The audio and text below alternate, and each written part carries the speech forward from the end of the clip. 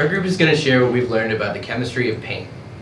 Chemistry has always been very important in the development of painting. Artists have been trying to get the most realistic colors that they can, and they use chemistry to help them find the best pigments. These discoveries often come by accident. For example, in the 1800s, a worker at a chemical company in New Jersey noticed a leak in one of the furnaces, and he plugged the gap with some zinc ore and coal that was lying around from the company next door.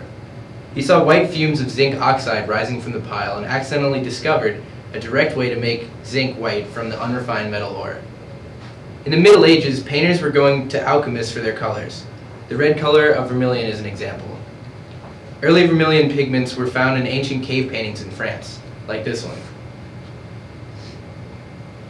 But later, vermilion pigments were made using mercury sulfide. This was made artificially by sealing sulfur and mercury in a pot and burying it in hot coals. The solid is then ground and becomes red vermilion pigment. This is called a stoichiometric reaction. This product was used by Arabic alchemists who were trying to make gold from base metals, especially mercury and sulfur. Another synthetic pigment invented in this time was the yellow pigment orpiment, which is arsenic sulfide. This was invented by Lucas Cranach in the 1600s and was highly toxic.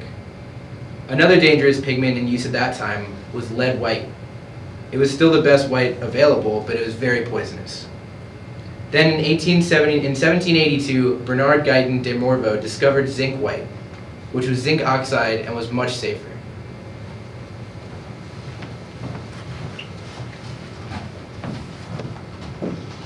Zinc melting then became a major industrial process in the early 19th century. It started another series of important pigments. In 1817, Frederick Stomer investigated a yellow byproduct by smelting it and found that it contained a new chemical element, cadmium. He soon discovered that synthetic cadmium sulfide created gorgeous yellows and oranges. The cadmium colors were born. This includes cadmium red, which contains some selenium. In 1775, the Swedish pharmacist Carl Wilhelm Scheele discovered a bright arsenic-based green, which is copper hydrogen arsenite. Later, Nicholas Louis Vauquelin discovered a chromium and introduced the chromium colors yellow, which is lead chromate, orange, which is lead chromite and lead oxide, and green, which is viridian chromium oxide dihydrate. Louis-Jacques Thenard discovered the synthetic cobalt pigments, blue, made a cobalt oxide and alumina, and purple, made of cobalt phosphate, and is the first pure permanent purple artists ever had. The most celebrated of the 19th century chemists' innovations in color was the synthesis of artificial ultramarine. It is a complex substance, a sodium aluminosilicate with some oxide ions replaced with polysulfide ions. It may also contain calcium chloride and sulfate. It was made by heating china clay, charcoal, quartz, and sulfur in a kiln. Aniline was the beginning of a lot of synthetic pigments, like mauve, a beautiful purple dye developed in 1856. Aniline is an oily, poisonous liquid chemical extracted from the distillation of coal tar compounds, which are byproducts of coke and coal gas. Many other dyes created from coal tar soon followed, including the first artificial production of natural dye. Alizarin synthesized in 1868 and still sold today as alizarin crimson and other red-violet mixtures.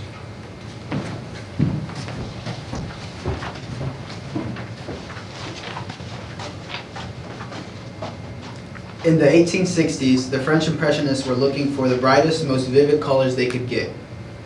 They applied chromium, cobalt, and cadmium colors unmixed in complementary hues side by side to enhance each other's brilliance.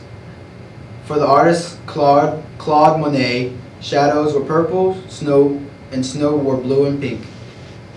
He and the other Impressionists used synthetic colors and pigments as bright and as vibrant as possible. After the Impressionists, synthetic pigments became common, and today most of the paints that artists use are synthetic mixtures such as quinacridrones. Sometimes they are called using their old names like Naples Yellow, Mars Red, or Van Dyke Brown, but they are not really that. They are synthetic chemical mixtures made to look as good as possible.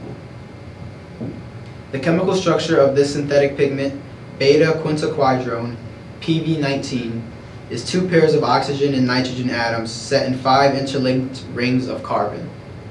It has 5 rings, so that's why it has quint in its name. Chemical variations come from groups of atoms hung symmetrically from both sides of the molecule, which act as oxochromes to modify the color and as a complementary chemical bonds that link the quintoquadrone molecules into more chemically stable crystal chains. A solution of quintoquadrone molecules are pale yellow to orange color. The pigment is actually determined by the particle size, the crystal modification, and variations in the oxochromes, or also by crystallizing together different quintoquadrone molecules.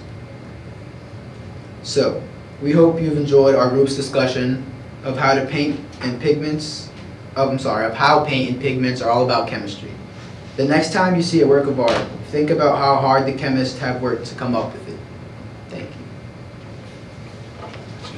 All right. Sweet.